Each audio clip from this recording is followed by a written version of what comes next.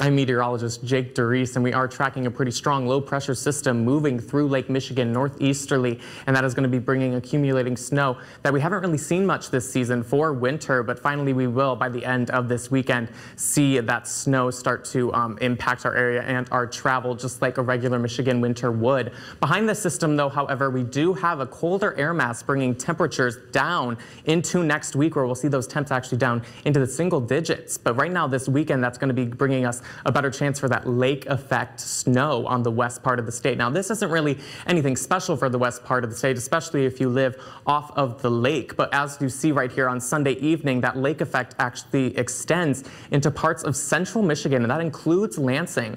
This is actually reminiscent of an event a couple years ago in 2022. From December 22nd through the 25th, we saw an Arctic cold front move through Michigan. What started as rain transitioned into snow, but it wasn't until the lake effect, the gusty winds and cooler temperatures allowed the lake effect snow to make it into areas such as Lansing, and that's where you're seeing that darker shading here and the snow reports to be a little bit heavier. Now that is going to be something that we will be seeing with this system.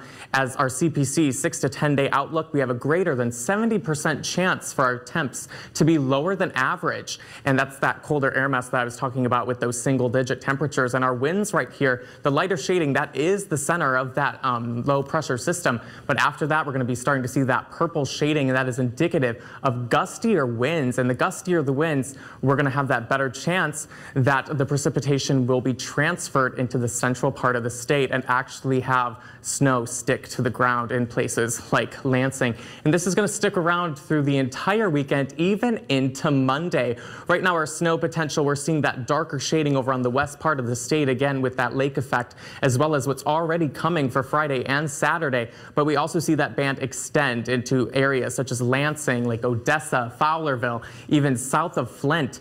And with that, we could be seeing a few more inches fall on Sunday and into Monday that could possibly be impacting our travel conditions. But make sure to follow us for more.